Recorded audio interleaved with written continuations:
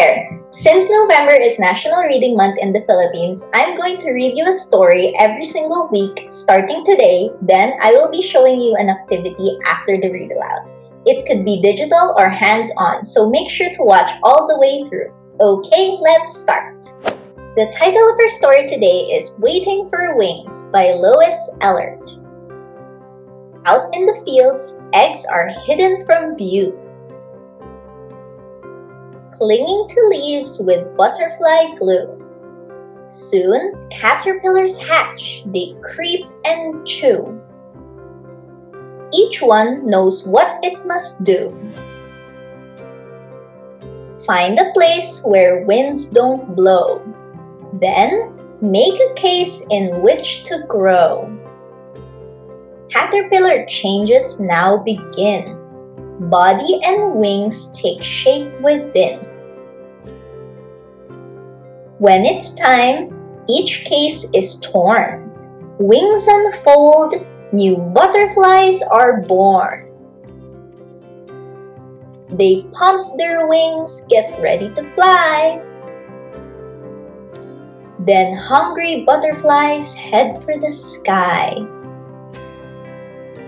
Looking for flowers with nectar to eat, they catch a whiff of something sweet. They follow that fragrant scent of perfume until they find our garden in bloom. We've been waiting for wings, says the butterfly. We catch them, circle, land on their feet, unroll their tongues and begin to eat. They dip and sip, then fly away back home to the fields. They have eggs to lay. The end.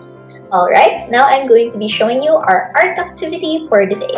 The materials you will need are board paper, any coloring tool like paint, markers, or crayons, tape or glue, scissors, a popsicle stick or something to make your puppet stand up, and any other decorative materials you have.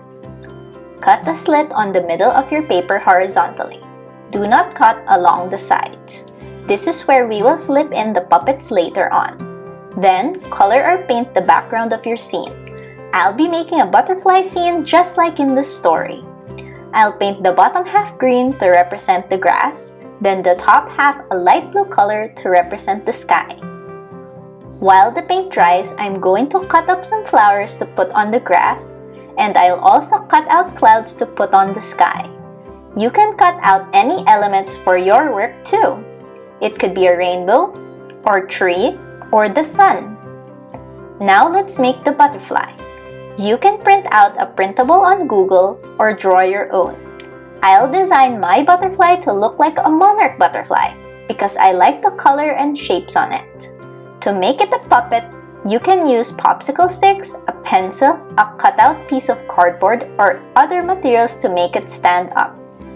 Tape or glue your butterfly and make sure it's secure so it doesn't fall off when you are playing with it. When the paint and glue are dry, slip in the puppet inside your paper and move it by sliding your hand from left to right or top to bottom.